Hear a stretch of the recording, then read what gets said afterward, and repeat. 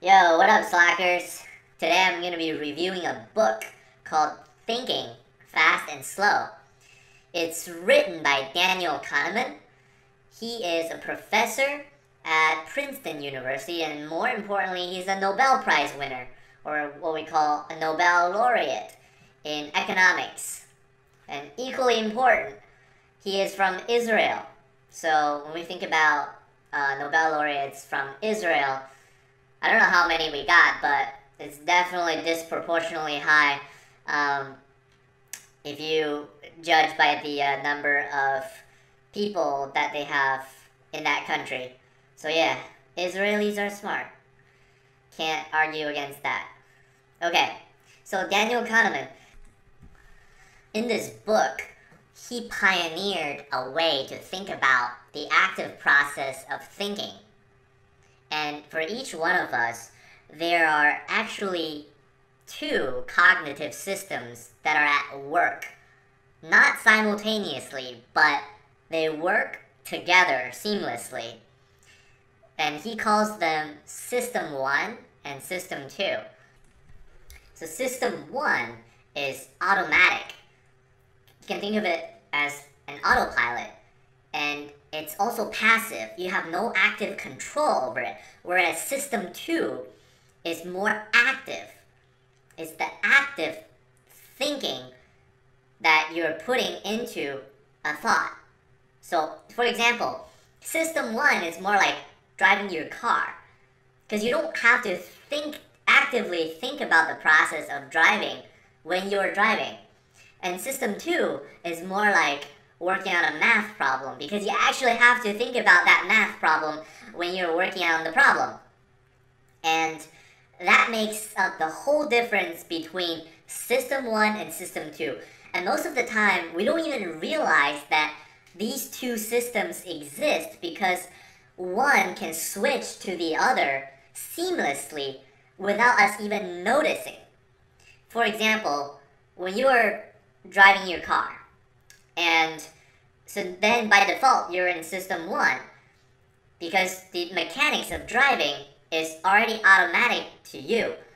But you can quickly switch from System 1 to System 2. For example, if you're driving at a place where you don't know, and you look at the road, you look at the street signs, and those can actually, the simple act of reading the street signs and seeing where you are is by default system number 2. So both systems are there for you in your thought process, but you can't have both of them at the same time. It's either one or the other. And the point of the book is that we constantly live in system number 1 because I believe that it consumes less energy to be in System 1 because you're not actively thinking about what you are thinking.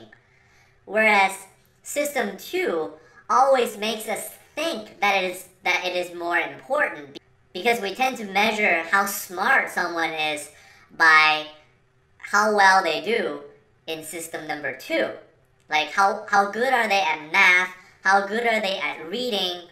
But in reality, System 1 is actually more important to our everyday lives, and it's also more influential by far because System 1 is how we intuitively see the world and make our everyday decisions about our lives. So you can think of System 1 as being easy, whereas System 2 deals with things that are harder. So whenever you find yourself thinking, that's it, you're probably in System 1 because System 1 prefers a more straightforward answer, such as, why? And because System 1 is easier, so it takes up less mental capacity. So for example, if you're walking on a trail that you're familiar with, and so then you're in System 1, and you can probably also in your head, as you're walking, do a math problem. That probably wouldn't be a challenge for you. However, if you're jogging, actually running in a neighborhood, let's say you're running in the hood, and you don't know where the hell you are, you're running to your car. And if somebody asks you, I hope somebody doesn't approach you, but if somebody asks you to solve a math problem, you probably don't have the mental capacity to do it because a math problem requires system 2 to be activated, but your system 2 is also activated when you're trying to search for your car. So you can only do one thing. You can only do one of those things at the same time. And vice versa, if your brain is always busy and occupied by system 2, then you have very little capacity in your mental power to process other information. So you tend to make simple decisions and make quick judgments on things. And therefore, your kids are more likely to be racist or sexist while they're working on their math homework. And the next thing is that System 1 prefers a straightforward answer, and it does it by association. So for example, so when you think about a phrase like Victoria's Secret, System 1 will automatically associate that phrase with images of not necessarily the bras or the panties, but perhaps Giselle Bündchen, Adriana Lima, you know what I'm saying. So it's all about association. So when you think about Victoria's Secret, you would think, damn, it's hot, it's sexy, it's feminine. But really what you need to do is to activate your system 2 and think about, why exactly is Victoria's Secret associated with the concept of sexy, hot? And maybe it's because Victoria's Secret models are very pretty girls with lots of makeup who have a very skinny body but good-sized boobs. And these are women that you never see, almost never see in real life in this modern American society. I mean, you might see them if you live in Europe, or especially Eastern Europe, because, damn, those models generally came from Eastern Europe. But, you know, by and large, those girls are so rare to actually spot in real life, and scarcity creates value. So if you activate your system 2 while thinking about the phrase Victoria's Secret, it will probably be something like a marketing brand who employs these unrealistically hot, off-the-charts looking women out to get your money.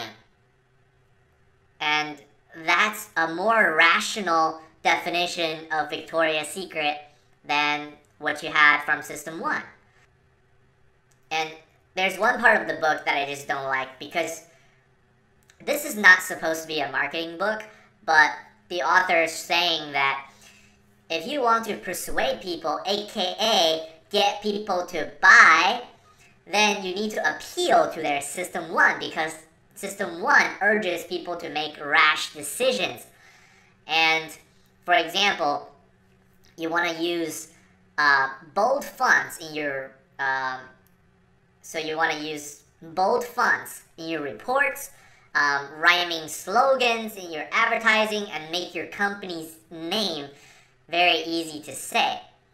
For example, if I say 15 minutes could save you, you would automatically fill out 15% or more on car insurance, because Geico did such a fantastic job at activating your System 1. So you automatically associate that phrase, the first part of that phrase, to the second part, which is 15% or more on your car insurance.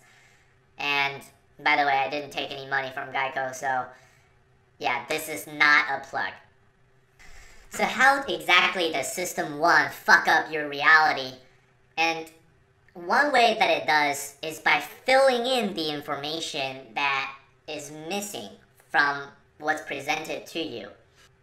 And for example, if you see an athlete who is very good looking, then you're automatically assuming that him or her is also very good at his or her sport. that his or her skill level should match his or her looks. That's your expectation. That's the assumption.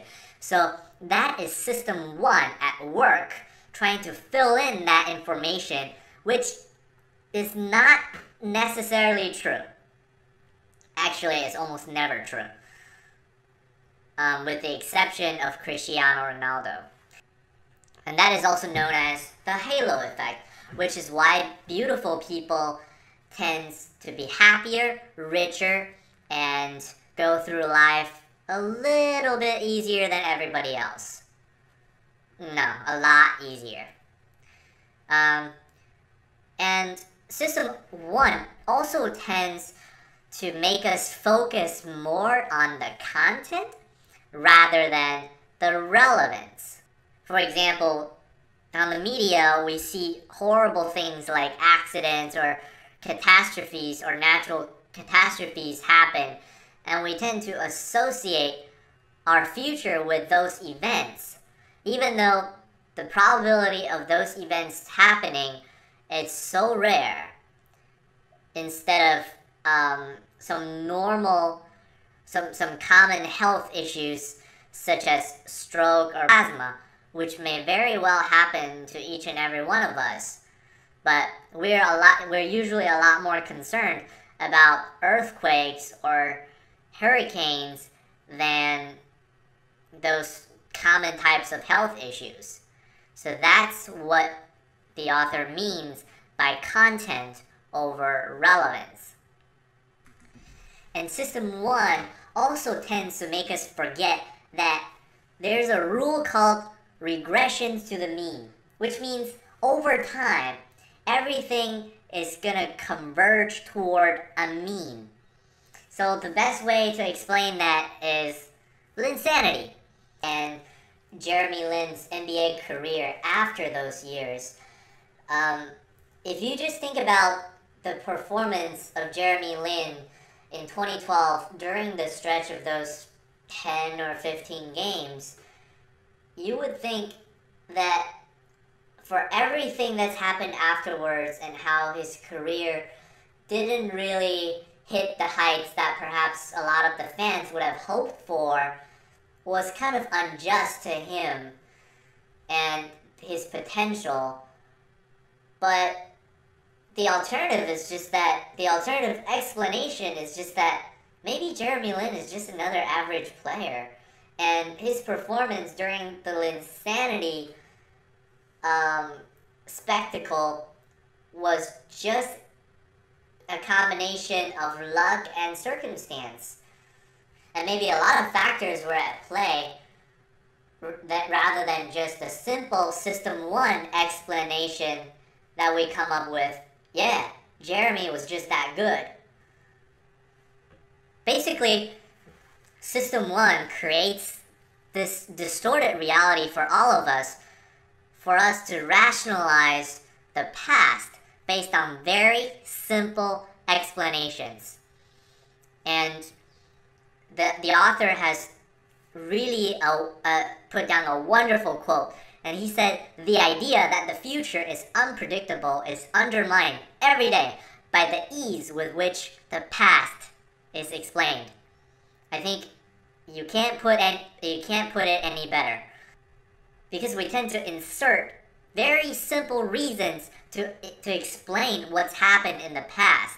And we expect those reasons and we think those reasons will induce the exact same outcome in the future, just as it has in the past. And this is something called the hindsight bias. And the other danger that is caused by system one is that we often overvalue our own talents. And this is because system one, it tricks all of us. There's no exception. It tricks all human beings to give simple answers to very difficult questions. And the term expert is very relative in reality, but the skills of, say, someone like a hairstylist is not the same as the expertise in very complex fields such as the stock market or politics, because the latter have so much more factors at play that affects the performance of these so-called experts. So unless you can predict the outcome of an election or the performance of the stock market as accurately as you can predict how the outcome of a haircut will look like, then the politicians and the stock analysts should be paid the same rate as the hairstylist. But the positive impact of this overestimation of our own talents and optimism is that every day there's a new startup getting off the ground. And, knowing that about a third of American companies will make it past their year 5 anniversary, the amount of confidence exuded by American entrepreneurs cannot be explained, because almost a third of entrepreneurs said in an interview that their chance of failing was 0. And since System 1 has made every new entrepreneur thinking that they're so much smarter than the entrepreneurs who have failed before them, we have a never-ending stream of startups being funded and helping the American economy. And these innovations help keep America the envy of the world. So thank you for System 1. And then Daniel Kahneman went one step beyond, and he said, if in our cognitive ability we have 2 systems, then every person also has 2 selves. One is called the experiencing self, and the other one is called the remembering self. So the experiencing self is how you feel, what you're thinking at present. And the remembering self is your recollection of the experiences that your experiencing self has experienced. It's the remembering self that keeps the score of the experiences and makes decisions about the future. And these 2 selves are constantly fighting over the quality of your experience. Because for the remembering self, the final stages always matters more. No matter what the overall experience is, if the experience itself had a very bad ending, then what the remembering self is going to recall is going to be very much negatively influenced by the ending. This is the part where I actually disagree with the author. Because, so while I do agree with him that there are 2 cognitive states, System 1, quick decision making, autopilot, whereas System 2 is a concentrated thinking that requires more brain capacity. There's actually only just one self, because the remembering self, to me, is just a collection of the experiencing self. So if you get asked the question like, do you like your job? How was your last relationship? Do you only think about the ending of that experience? Like the final week of your job, just when you handed in your 2 weeks notice? Or like, do you remember your last relationship by the breakup and how that heart-wrenching defines that relationship? So I don't think that's the case for everybody. Maybe it is for some people. So that's where I disagree with the author. I don't think there's an experiencing self versus a remembering self. So if I tell you, for the next minute, try to experience and remember how you are feeling. And then a minute later, I ask you, how was your experience in the last minute? how would you define that last minute? Was that your experiencing self or was that your remembering self? I don't think Kahneman himself is going to be able to tell the difference. So your experiencing self and your remembering self will sometimes have different answers to the question, are you happy with your life? For example, your remembering self may think, my life sucks. But your experiencing self may not be entrenched in so much pain. So then how do you answer that question? Are you happy?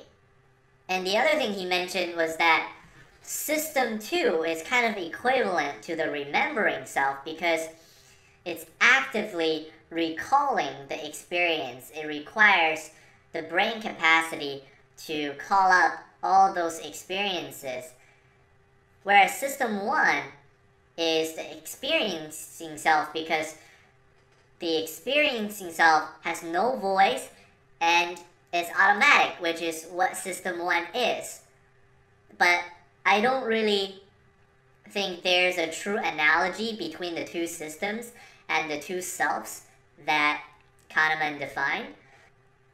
So although I disagree with Kahneman about the remembering self versus experiencing self, I do agree with him that in order to avoid the fallacy in our memories as well as in our judgment, sometimes you really need to consciously remind yourself, now you're falling into system 1 and you need to switch back into an active form of thinking in system 2 so that you can make an informed decision in a complex situation about what is the most rational decision. What's the rational thought? What you should be thinking in your mind. And I'm going to end with the best quote, I think, in this book that I really like. And the quote is, "Nothing in life is as important as you think it is when you are thinking about it."